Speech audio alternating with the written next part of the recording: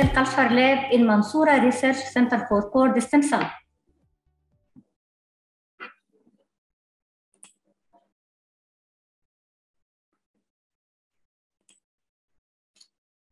Can you hear me, Aisha?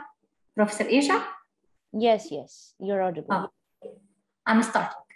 Corneal ulcer is a corneal epithelium defect with or without involvement of surrounding stroma due to different causes like mechanical, chemical, trauma, eye drops, dry eye, neurotropic disorders, and corneal infection. Persistent corneal ulcer are challenged more than 2 weeks, are challenging to heal and may result in vision loss due to inflammation, infection, corneal thinning, corneal scarring, and opacification.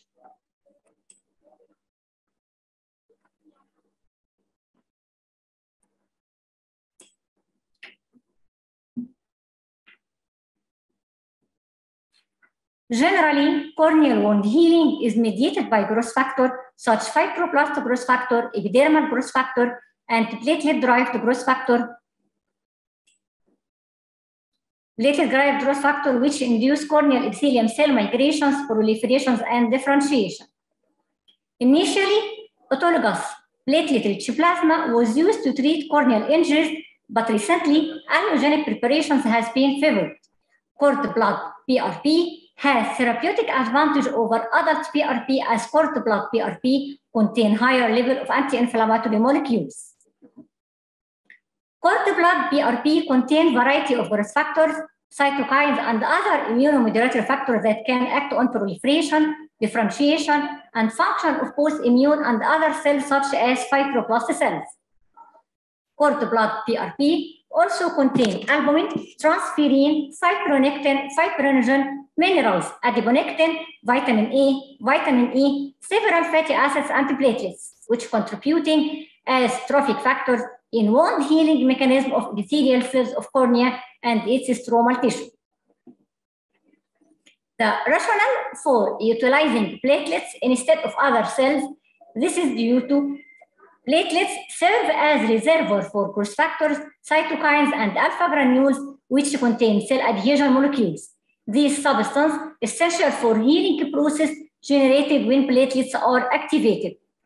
Our study assessed role of human umbilical cord blood platelet lysate as innovative line for treatment of resistant corneal ulcer.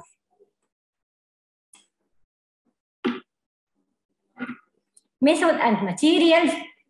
Our prospective study carried out on 14 eyes aged from 6 to 65 years old with persistent corneal ulcer. Study was done at Mansoura Ophthalmic Center and Mansoura Research Center for Cord Stem Cells. We take approval of Scientific Research Ethics Committee of the Faculty of Medicine has been taken to conduct our research.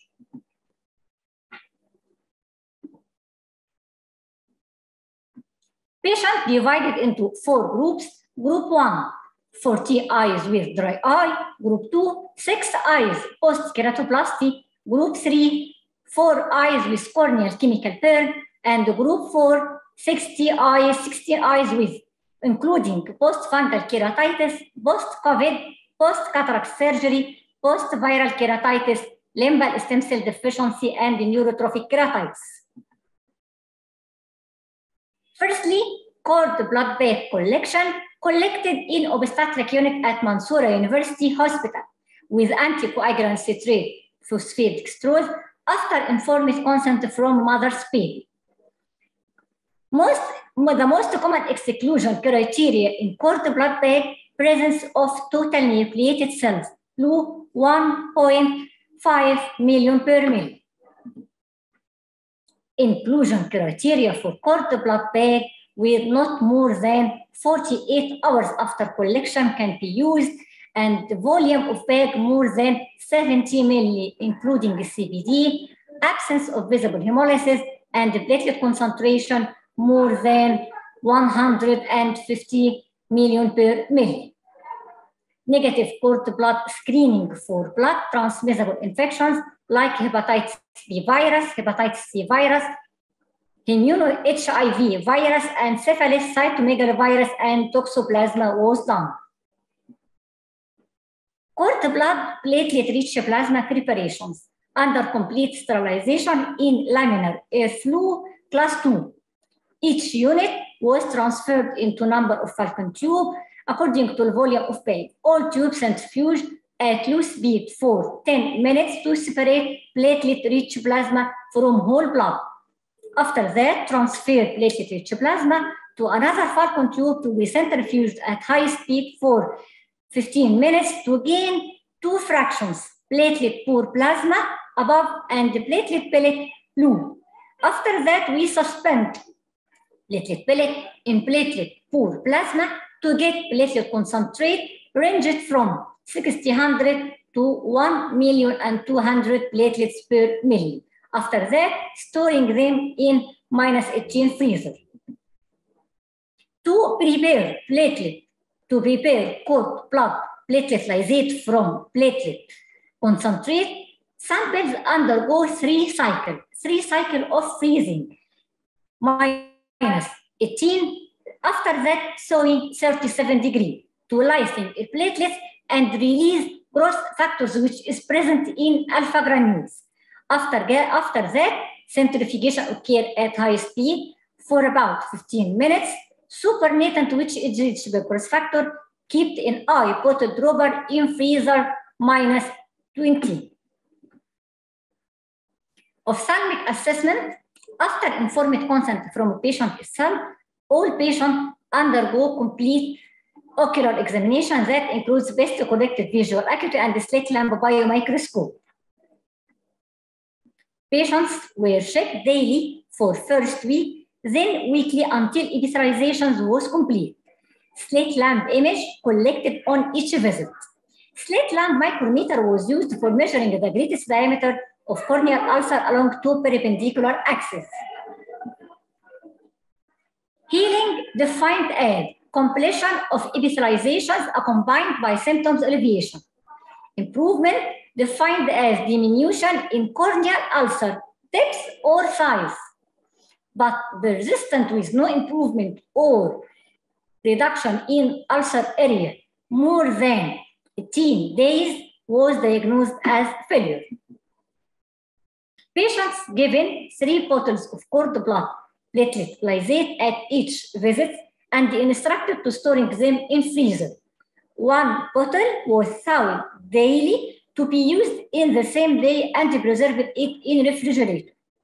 Patients instructed to administer eye drops 4 to 6 times throughout the day. Follow up every 3 days to check tolerance for treatment and signs of improvement.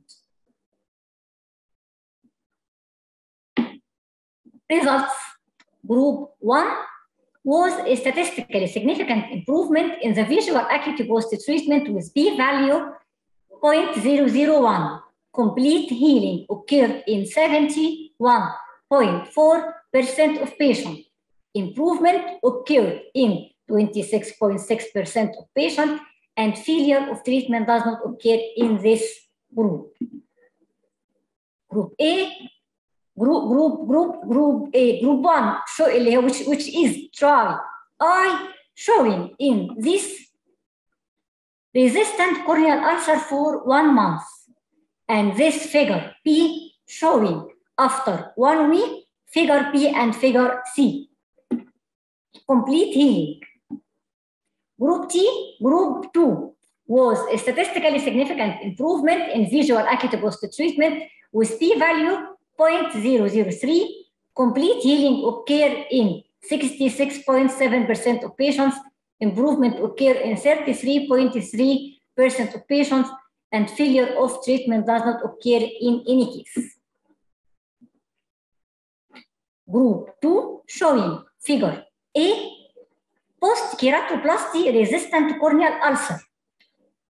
P, 1 week after using cord blood platelet lysate, and C, cord blood after 2 weeks, which showing complete healing.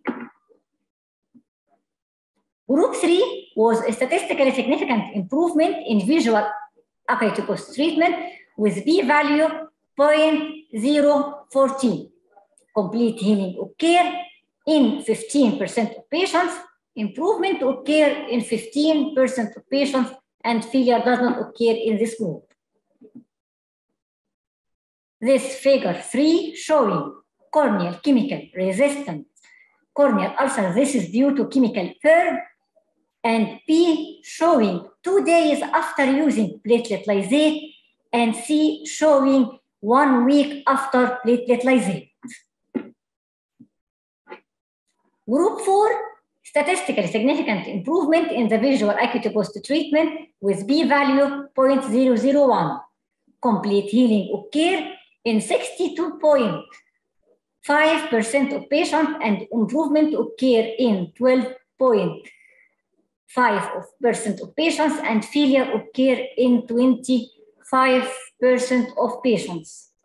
2 cases due to limbal stem deficiency and 2 cases due to neurotrophic keratitis. This figure showing A, persistent corneal ulcer with fungal keratitis. B, 2 weeks after using cord blood platelet lysate eye drops with showing complete healing. Discussion: platelet activation, either chemical or physical, result in production of bioactive molecules that play an essential role in regeneration of tissue.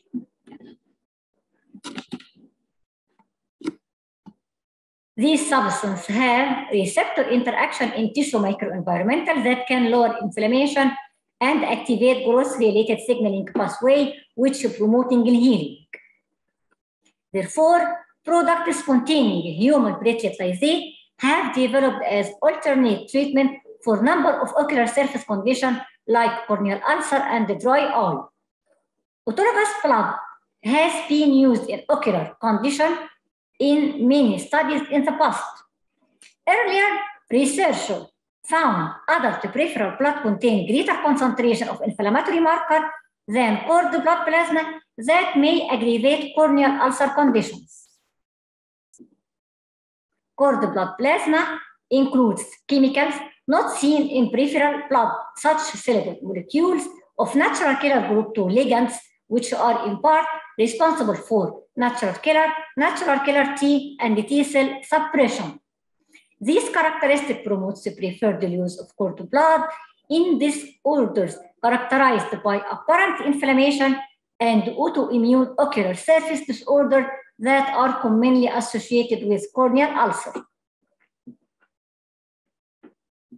Conclusion: our study demonstrates the usefulness of cord blood eye drops generated from platelet lysate as a novel therapeutic blood component with unique growth factors and anti-inflammatory compounds that could be utilized to treat chronic corneal ulcer. This work was done by team Dr. Rania Kamel Farah, Ophthalmology in Ophthalmology Center, Faculty of Medicine, Mansoura University, Egypt, Dr. Mervat Dawood, Clinical Pathologist, Mansoura Research Center for Cord Stem Cell, Mark CSC, Faculty of Medicine, Mansoura University, and Dr. Maher Al-Isawi, Obstetrics and Gynecology, Faculty of Medicine, Mansoura University, Egypt. Thanks. Thank you so much, Dr. Mervat. It was a very interesting research. The forum is open if